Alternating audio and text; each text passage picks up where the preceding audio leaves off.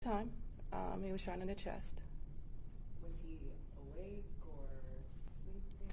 I don't know that. Have you all been in touch with any family members?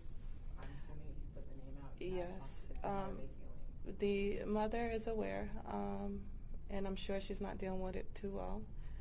I don't know about any other family members, but the mother was notified. Where in the complex was he shot? Was it inside, outside? He was inside the apartment. Is there any other details that you can share with us at this time? It seems the situation is a little... So right now, the current warrants that we do have for the Jermichael suspect is we have home invasion. So that does tell you that he was at home. Well, he entered a home, I'm sorry. We have felony murder, and we also have aggravated assault.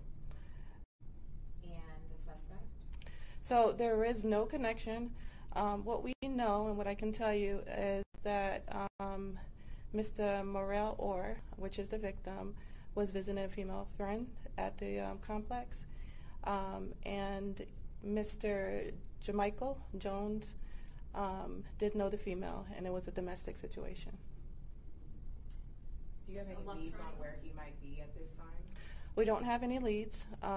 We did search the known locations that we thought he may be at, but we did not have any luck finding him. Did you say it's a love triangle?